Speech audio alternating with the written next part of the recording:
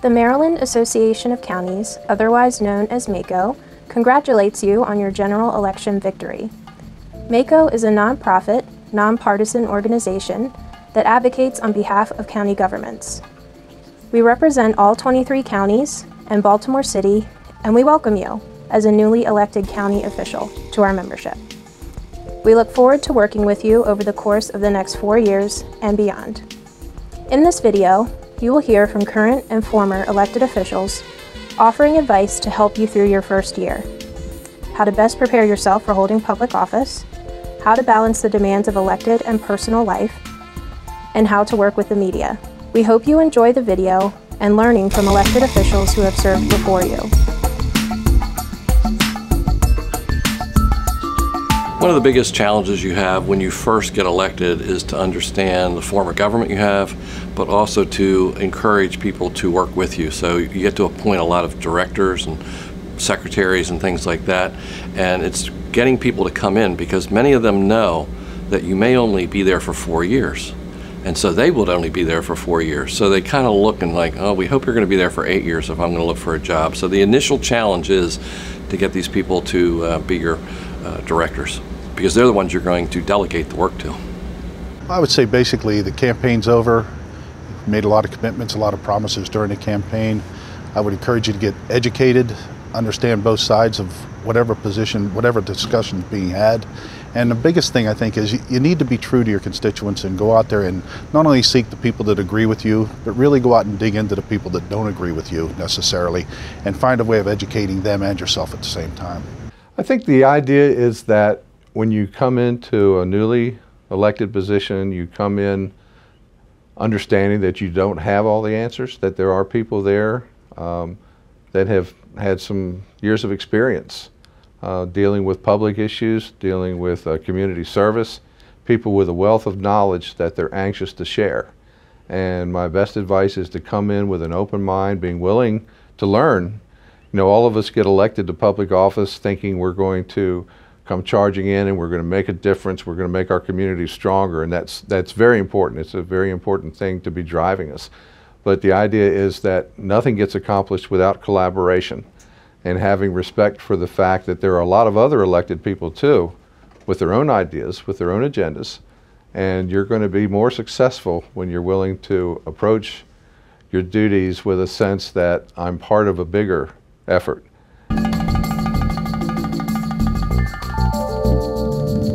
I think the best piece of advice is really to listen to everyone. Even if you disagree with them on the policy issues, allow them to come and speak to you.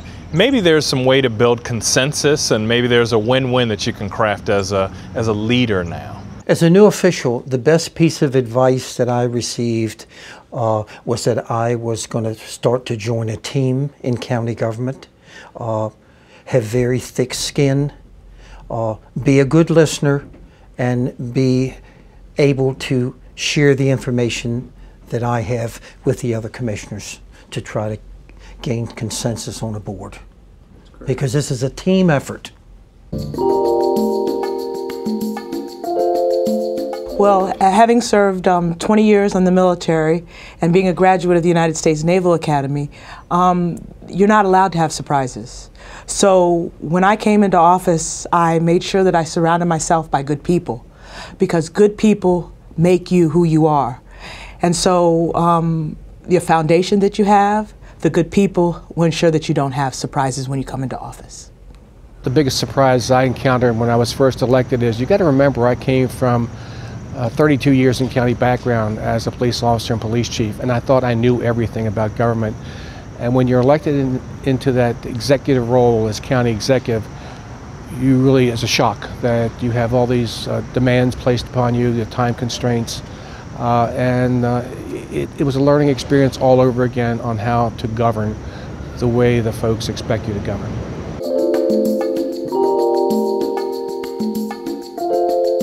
I think the most rewarding experience is something that you wouldn't think about. I think anybody who runs for public office has a passion for something, very specific issue that they get involved in politics for.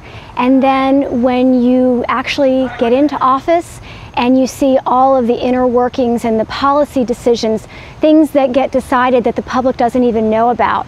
When you have an opportunity to learn about those issues and how they really impact the public, the things that you don't think about when you're running are the things that end up being the most rewarding when they can really help people. I'm in my 38th year.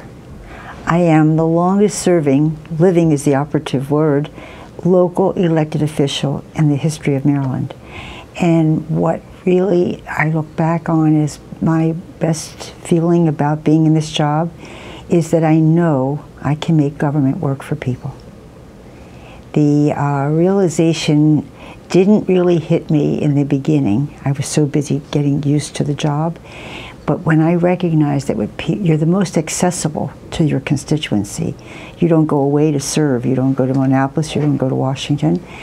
And people, as you've heard before, they see you in the market, they see you in church, they see you at schools, they see you at events in the community, and you're the one that is accessible.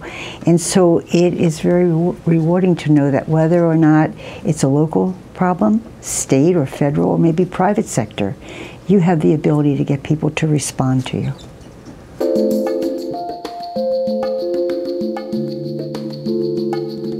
Frankly, my first year in office, I did cast a vote, and it was exclusively political. And I knew at the time that it wasn't the best policy, and it's really haunted me since then. I was able to go back and change a vote months later, but I really think that no elected official should cast a vote exclusively based upon politics. Just remember, the election's over, you won, now do the right thing. You'll find as an elected official that if you do the job correctly, your life is 24/7 being an elected official.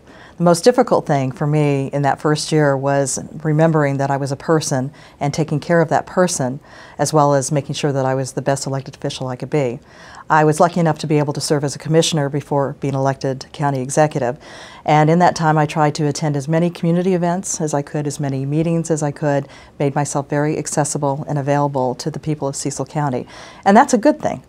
But in the meantime, I forgot to take care of myself and take care of my family. So what you don't want to do is you don't want to be afraid to go to the store because you're going to run into somebody that either you know or they've recognized you because your picture's in the newspaper, and not be afraid to go out and be in the public. So it's important to take care of yourself and separate that time for you personally away from that time professionally. I think early on I was told to not commit my vote too early until I had all the information or all the facts related to the decision I was getting ready to make. And so I did actually make a decision or a commitment too early, quickly, and regretted that because other information came out after the fact that I wish I'd had when I made my initial decision. So just holding back my decision and waiting till I feel like all the facts are out and I've gathered all the information I could. I feel more comfortable doing that now, and that's sort of been my MO since that first experience early on in my first term. The biggest challenge after I realized how accessible I was and how responsive I was recognizing I couldn't solve the problems. It was really a collaboration. I had to actually analyze how to help that person, and sometimes it was working with other members of the council, sometimes it was other members in the community, businesses. And so that learning how to network, learning how to use the position you have to get results for the people that look to you for the solution to their problems. The biggest challenge as an official probably is trying to get people to get more involved in what you're doing and what the county's doing. A lot of times information comes to us that's not given to the public, and the public only sees one side of it. And trying to get them educated and informed on how the process works. Government's been around a long time, so things aren't as easy as 1, 2, 3. There's a lot of deep-rooted issues and deep-rooted paths that people have to follow. And I think once you're in office, you really have to get an understanding of that and be able to convey that to your constituencies.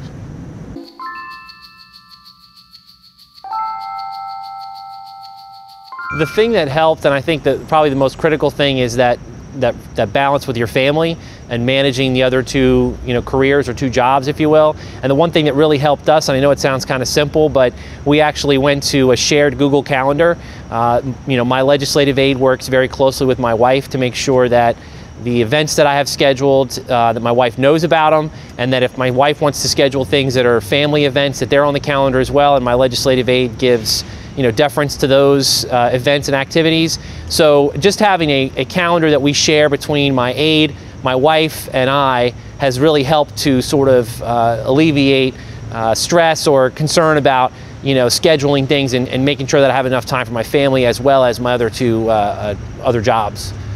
It's one of the toughest things that one has to come to grip with. I like to say that this is the best 70-hour-a-week part-time job that one can have. But it takes a big drain on our spouses, on the family. So whether we've done it or not, you should try to carve out time to be with the family, even to the tune of going out of the county to go eat, so that constituents don't be on you all the time. Because this is a job that you have to live constantly. Even if it's a part-time job, it's something you live with, sleep with, and you can't get away from.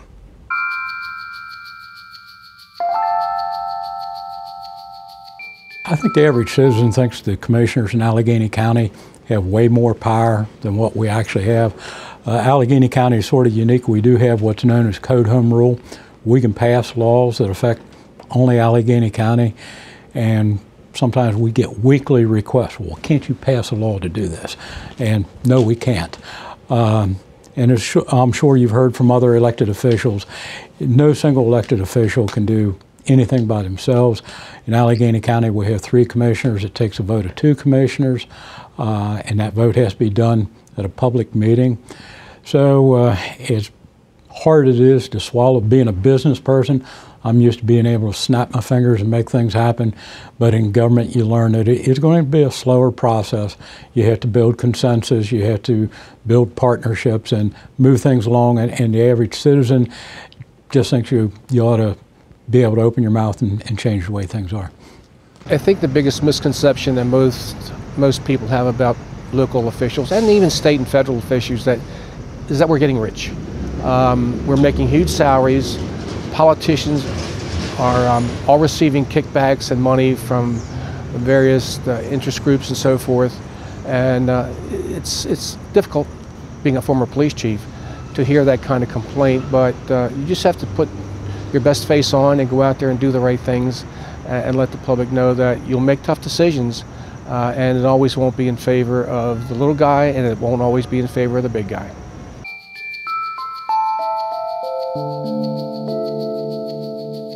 I guess my perspective has changed in the sense that I've done the job now. I saw how when I came in I had all my ideologies out there, how I wanted to act and what I wanted to do and what I thought we could do. And I guess after you look at how the government is run and you start educating yourself on the processes, I think it becomes more important, and your perspective changes in that you really have to go out and dig. You really have to know your job. And when I say know your job, that means every issue that comes up, you really need to know the pros and cons and really dig into that and make a conscientious decision. And the next part would be that you really have to win over and you have to educate your fellow commissioners if you want to have that majority to move forward with some issues. So.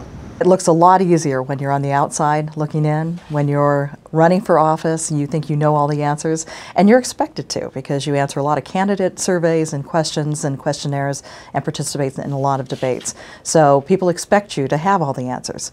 What you will find when you get into office is you do not know all the answers, and quite frankly, the issues are very, very complicated.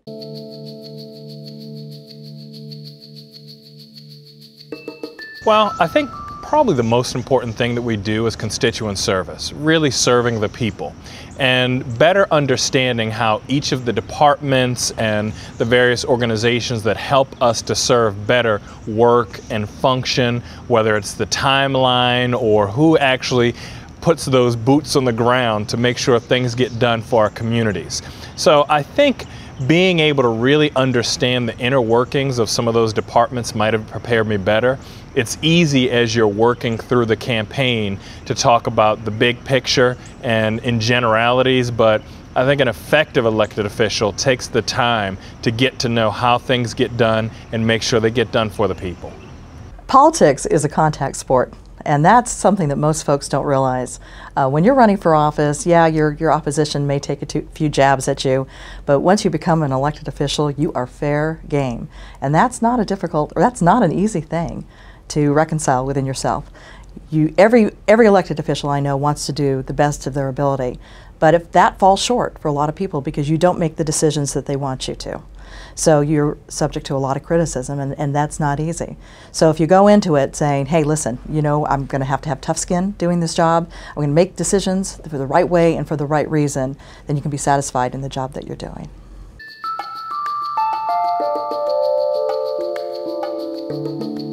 There is no such thing as a typical day.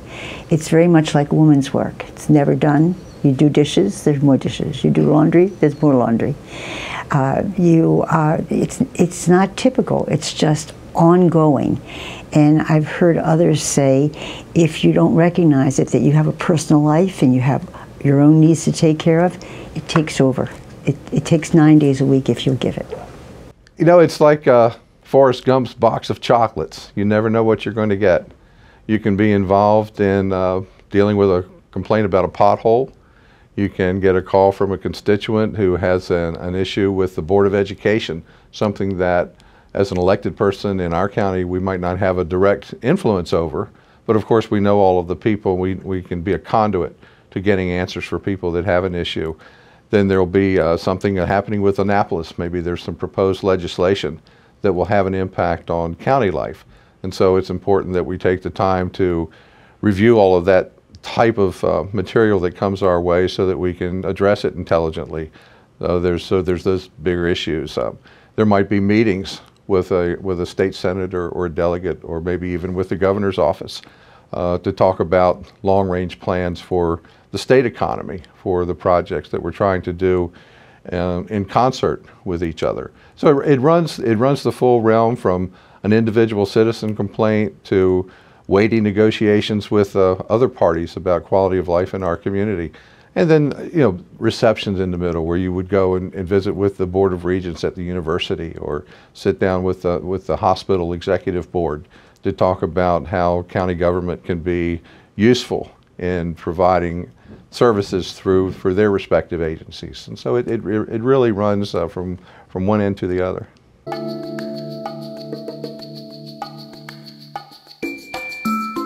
The media is a stakeholder. The media has to tell your story. So with any of your stakeholders, you want to form a relationship.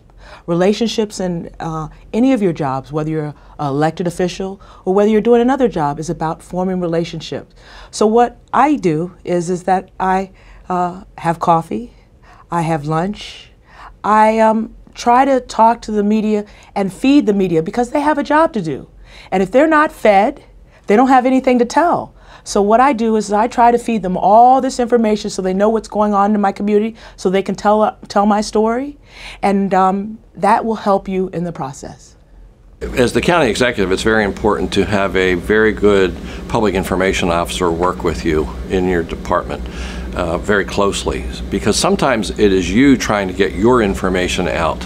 Maybe there was some security issue or some storm or something like that, or you're developing some new policy, so you're trying to get it out. And then often it's them trying to get in and find out what it is you're doing. So it's kind of like watching a tennis game. The ball's going back and forth. So you really have to have a good person that works with you that knows the media person, knows them very well, and you also need to meet with them on a regular basis so that you understand them personally and know that some of them are going to be a little aggressive toward what they want to do towards you. Some of them will be very open and nice to you, but and often you're busy. So that person, that PIO, the public information officer, is the one who's going to be speaking. But it's their voice, but it's your words that they have to do. So you really have to have a close relationship to them too to be able to do that. But often the media is like, no, we only want to talk to you. We're not going to talk to the PIO. So you have to develop that relationship and know which type of media is going to be there on a regular basis. And you also will find out that sometimes they're going to call you and say, we want to talk to you about this issue. And after you've answered that question, then they get into the real issue they wanted to learn about. So it can vary.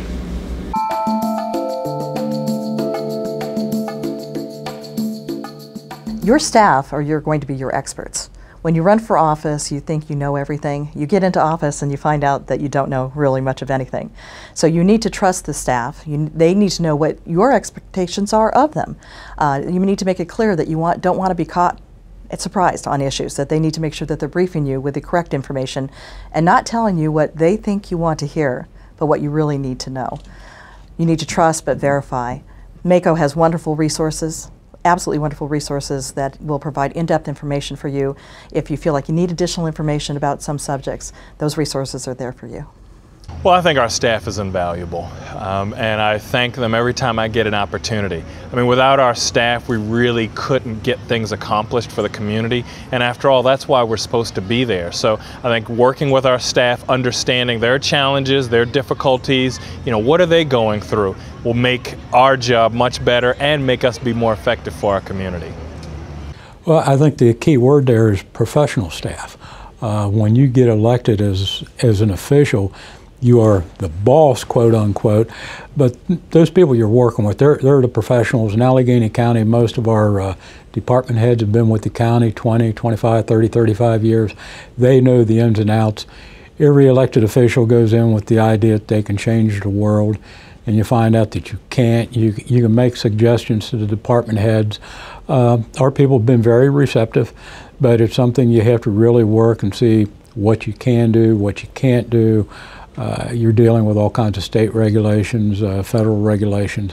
So it's a very slow, arduous process, and you have to earn the respect and the trust of your department heads, because like I say, you're the new guy on the block, and yet you're the boss. You're trying to tell them what to do. And you have to make it a true partnership.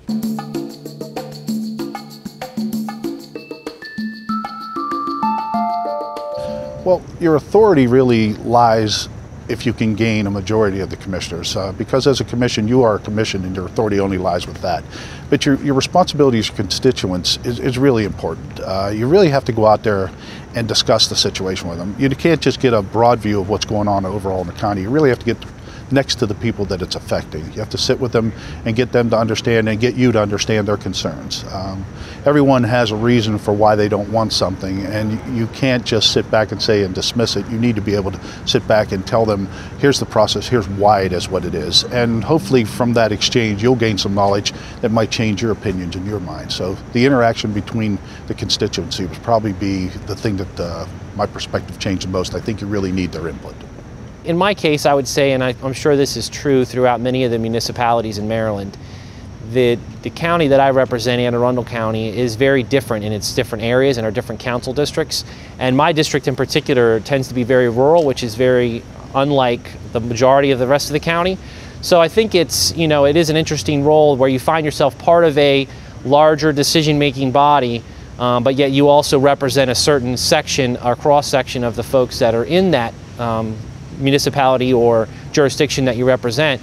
And in my case, advocating for legislation or policy that is pro my constituents, pro agriculture in this case, or pro more of a rural life.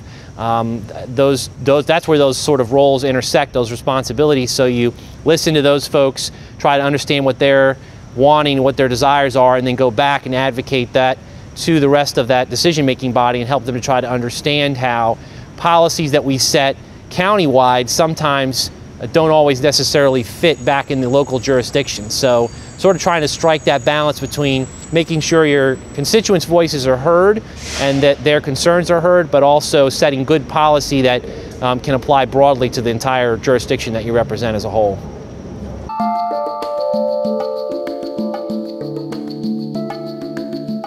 As an elected official, whether you're at the county level or the state level, or even higher than that, the federal level, you have to have partners. And when you have partners, you have a shared priority. So what we do on the council is that we look at our shared priorities, we go to retreats and we talk about our shared priorities. And when we have those shared priorities, we take those initiatives and drive them home in our community. And when I say drive them home, our citizens are already coming and telling us whether it's public safety, whether it's education, whether it's economic development. Those are our shared priorities. And we take those and we work on them together. So how do you get support? You get support by having a shared agenda. We had a need for a new middle school in our county right during the recession, which made it a challenge for funding. But the need for the middle school was well established and had been for years. And we had already started the groundwork to get the engineering underway, to locate the property where it would go, and to get all the pieces in place so that we could build the new middle school. Then the recession hit. There were some changes in the political makeup of the county governing body. And it got to be a little more of a social challenge than it was a practical challenge or practical obstacles to building the school. When it finally came down to a vote among our county council, we actually lost the school vote on a vote of 4-3. Not being willing to let that stand, we then went back and again, following my goal of building bridges with the community, we went out and talked to the PTAs, to the parents of the students involved in this new school. From that effort came a new organization called Parents in Action, where the community, among the parents of the school children, organized to go to lobby the county council to fund this school. We went to the business community, who understood that investing in our schools is one of the most visible things we can do to prepare ourselves for a stronger community and to be in a better position post-recession to train people for jobs, to improve our quality of life and so forth. And so we had strong advocates from the building community or the business community joining our parents about how important it is to build this particular school. And so finally, after a number of public meetings, a lot of behind-the-scenes conversations with county council members, we actually were able to reverse the vote, and our school was approved by a vote of 4-3 to go forward. And so today that school is under construction and will be open for the students next September. First of all, it's not by finding out that everyone loves me, because that's not possible. Because of those tough decisions that we have to make, you'll make people very unhappy and you'll make some people happy. I think it's a general sense of the community. Is the county, is the city doing well? Are children being educated? Are our streets safe? Are we open and transparent to the people who want to see what's going on? Do we keep an open ear? Are people able to come in and talk with us, express their concerns? They may not like what you have to say, and I found this out through lots of emails and phone calls. I don't like the decision made, but I do appreciate you talking with me and hearing my side. So it's a balance of things. It's sometimes how you feel when you leave the office. Do you feel you did the best you could for your constituents, the people who elected you? Well, you don't want to measure your success by having all of the votes go your way, because trust me, they're not all going to go your way. But if you can make progress and be a voice and collect the facts and be a voice for those that need the help, as long as progress is being made, then that is definitely a measure of success. However, it is great when you are able to gain all the information and convince your colleagues to go along with your point of view. If you've done your homework and you gain the respect of your colleagues, I think that's what's made a huge difference. 4 years ago, I was the new kid on the block, and it takes time and perseverance, and you have to be patient. But once you gain the respect of your colleagues, which maybe you should have right off the bat because you were elected right along with them, but when you're that newly elected official and you can get the respect of your colleagues and get them to understand your point of view, that also is a huge measure of success.